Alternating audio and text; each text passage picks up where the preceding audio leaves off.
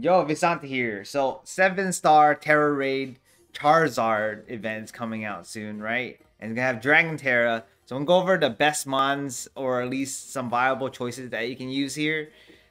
And I'll give you my opinion. So, Fire, Flying, obviously gonna have those moves, and Dragon, and is gonna be boosted by the Dragon Tera. Then we also have some ground moves you can learn, right? Like Bulldoze, I think you learn Dig as well, and Earthquake.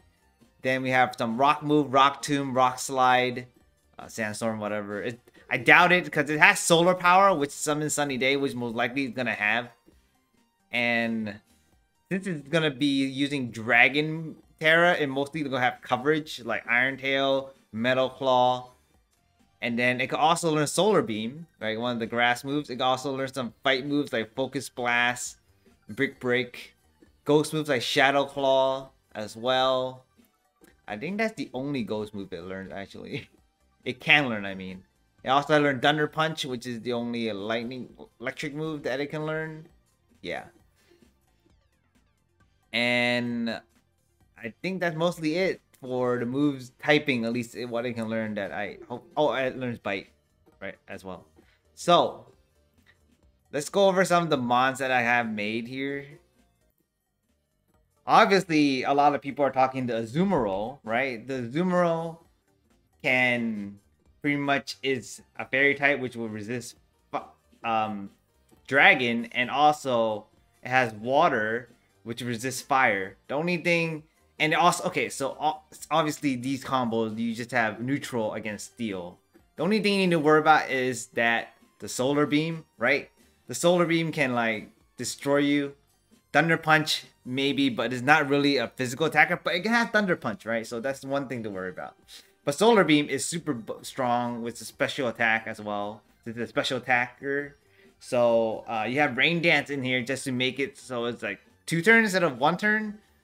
And it also lowers the fire, right, for Sunny Day. And I'm thinking if I want to run Protect. I'm not sure how well Protect runs in the raids. But like if you run Rain Dance and then if it's Solar Beams, it'll wait a turn and you can run Protect. So I might replace Waterfall with Protect just for the raid. But for now, this is what I have just so I can run this overall in general with other raids, not just for Charizard and stuff like that. But that is my train of thought for Azumarill. I'm running huge power with Metronome just because I'm gonna be spamming a lot of play roughs. But Shell Bell will be good because you want to belly drum and heal up too.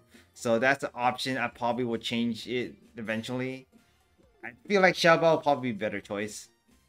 There's also this, right? Dust Bun. The big body allows it to raise its defenses by 2. And that when it get hit by a fire move. And so it pretty much neutralizes fire, right? But the only weakness is steel. And I feel like it will have steel coverage against fairies because it's a Dragon Tera. I feel like they will have that just because Metal Claw, Iron Tail, even though it would be a special attacker. But if we actually go back to Sword and Shield, right? There were the Mewtwo raid. There was like 3 instances where it actually has like a special attacker Mewtwo and then like 2 special attacker Mewtwo's. And then like maybe I don't know if one of them was like more support-ish, but they're gonna have different variations. I feel like it's gonna do that the same here. So if they do a physical attacking one, it's gonna be dangerous. They probably have like Thunder Punch and like Metal Claw and Iron Tail and stuff like that. So just be wary. That's why I have multiple ones. Like if it's gonna be a physical, it probably had Thunder Punch and stuff. You might have to bring something else. So these are like my 2 attacking options. It can also have Shadow Claw, right? I have 2 honorable mentions like with Fluttermane and like Stream Tail, I guess. They would only be weak against like the Steel and or Ghosts, I guess. But I'm running more defensive just in case. So yeah, this would be good because it gives you defensive. It doesn't have any like buffing skills, unfortunately. So I have like Helping Hand, Play Rough, and then I don't know. I just ran like Rest in case I needed to heal or something.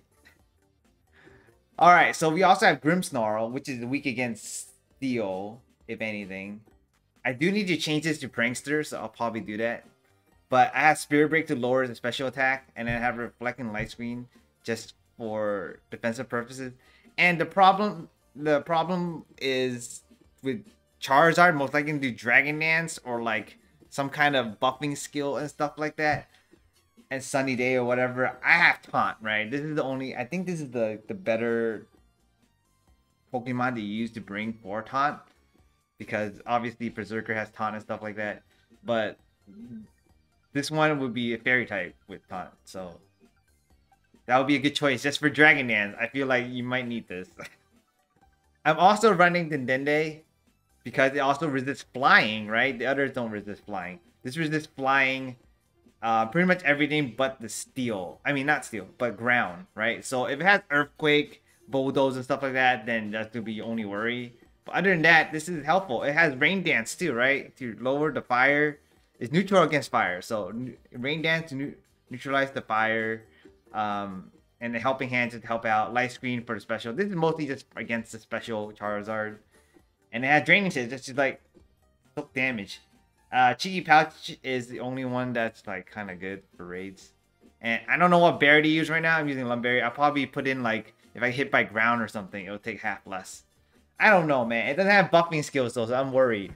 But those are the main mods. I would build Azumarill for sure, because it'll be neutral against steel moves and stuff like that.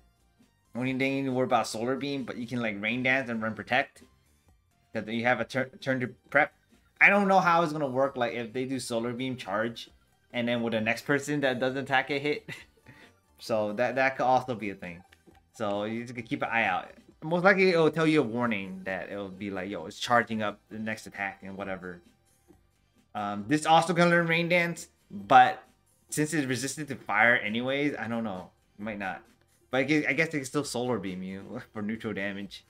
So I don't know, maybe you can run Solar Beam. I have Baby Doll Eyes against the steel moves. So the spread for all of these is HP and whatever their attack is great in. Like this I'm running special attack. And then these are obviously regular attack, because I'm running huge power here.